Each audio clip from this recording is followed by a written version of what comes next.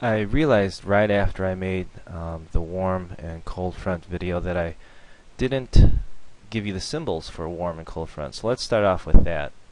The warm front is going to be a line or maybe a curved line with half circles.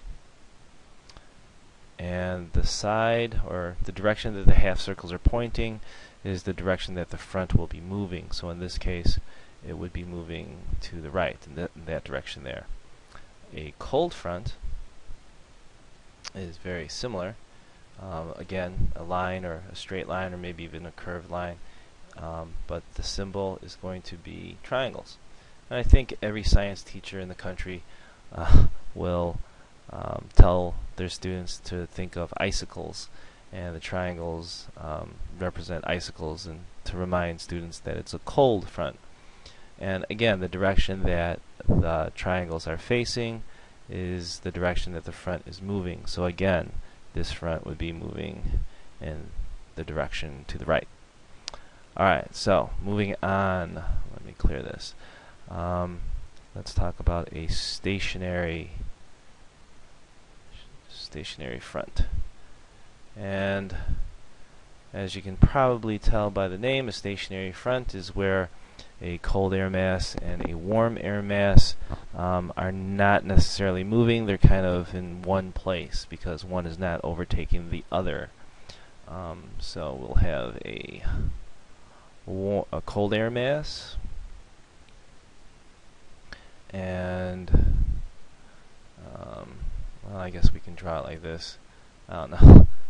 A warm air mass and the temperature difference between this cold and this warm is not that great, and because of that, the gradient between the two isn't significant. That we have these two air masses kind of stuck, and yes, we still may have some precipitation.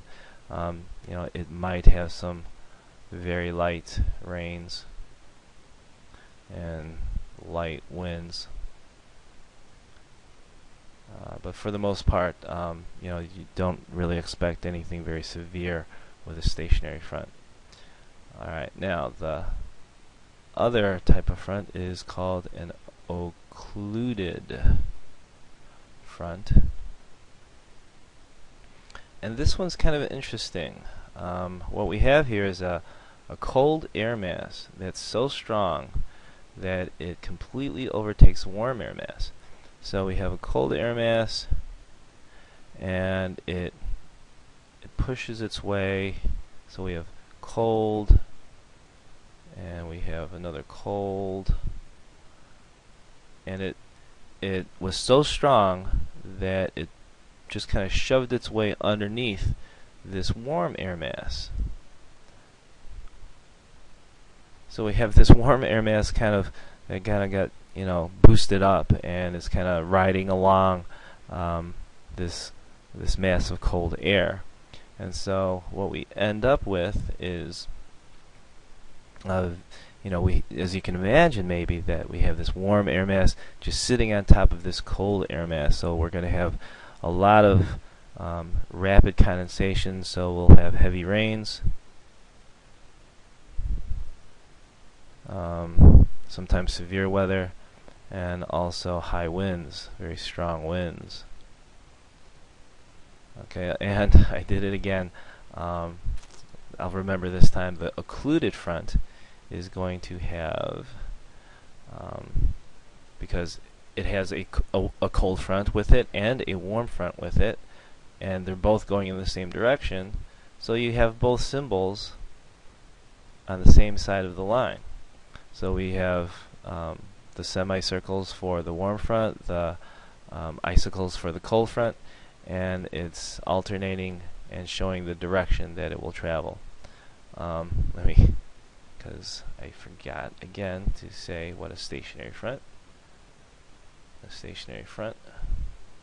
would be, and you could probably guess that if we have a cold front going this way, and opposing it is a warm front going the opposite way, you would get a symbol such as that, where we have a warm front on one side and a cold front on the other side. So there you go.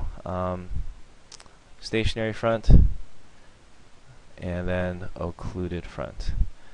Okay.